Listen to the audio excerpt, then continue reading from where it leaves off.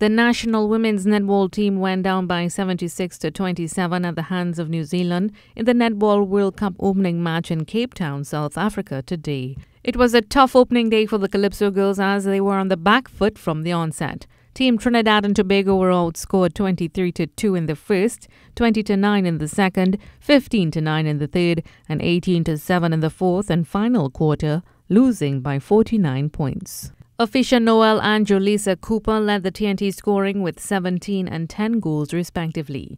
The Calypso Girls will be in action again on Saturday when they come up against Singapore.